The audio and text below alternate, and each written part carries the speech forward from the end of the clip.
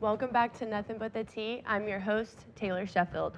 Today we're going to talk all about the expansion on the Rooney Rule that recently went into effect.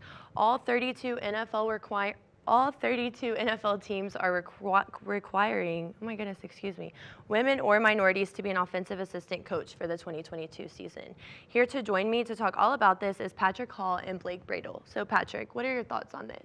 I think this is good for the NFL, ultimately, kind of promoting an NFL assistant to be an offensive coach, because I think that's the ultimate goal of someone who goes into the league to coach, is they want to become a head coach one day.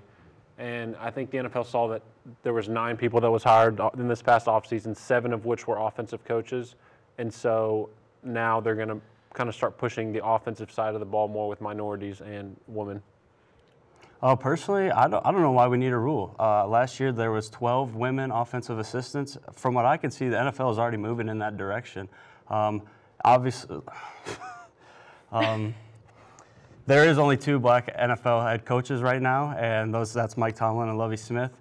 But I think eventually we're going to get to the place where there are, it's half and half, or there's more black NFL head coaches. I think that the NFL is moving in the right direction. I don't know why we need a rule to make that happen. I agree. I just think with everything that happened with Brian Flores in the offseason, him suing multiple teams, suing the NFL, pushed the NFL's hand, and they felt like they had to put something out as a publicity stunt, and that's what they ultimately came up and decided to do.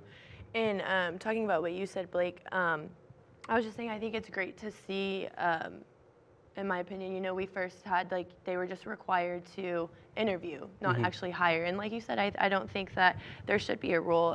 It's great to see women and people of color a chance to grow and compete in the game.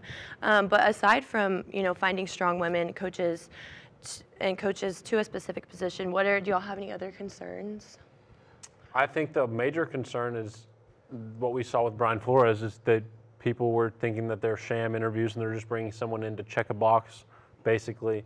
So that's why the NFL is now making it a requirement. So I think if they would have done nothing, people would have been outraged, and now they feel like they have to make it a requirement for you to have an offensive assistant of a minority or a woman. Yeah, I think that's a great problem that could arise. Another thing that the NFL made a part of the rule is that the NFL is actually paying these head coaches. The teams do not pay these head coaches. The NFL, with the collective bargaining, is paying these new coaches. So to me, that says that they don't really care about the rule if the teams themselves are not actually going to compensate these people, that the NFL are just doing it. That's definitely a big incentive for the NFL. Yeah.